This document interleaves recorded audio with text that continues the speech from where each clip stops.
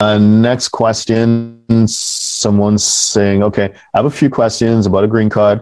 I might get the immigration visa stamped in my passport in September and will visit the US or enter the US in October.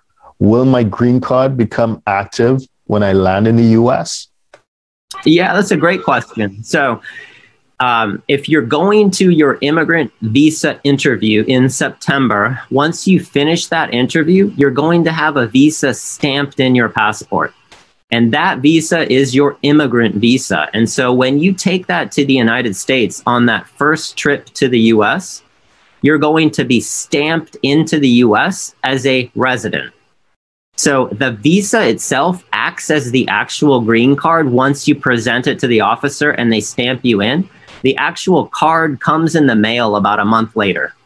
But once you enter that first time, your first footprint into the US, you are considered a permanent resident.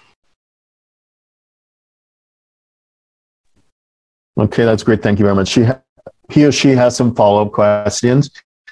The next one is, and it's tax related. Do I have to pay US taxes for the entire 2021 or only the period in 2021 after I get a green card?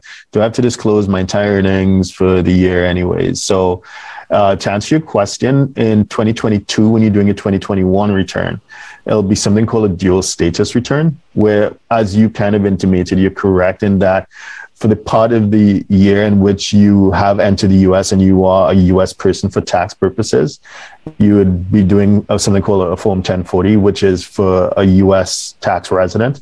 But for the period before you enter the US, you'll be doing combined will be your first year's return. And for the period of time where you were non-resident, you'd only be declaring your US source income if you have any, like investment income. For the period of time after you've entered the US and therefore you become a US person from a tax perspective, you're correct. You disclose worldwide financial assets and you declare your worldwide income. It's all subject to tax. So I hope that helped.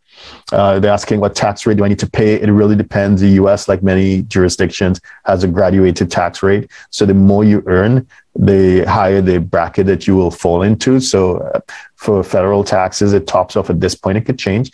It's going to top at 37%. For state taxes, depends on the state you're in. The highest state will be California, where Mike is based.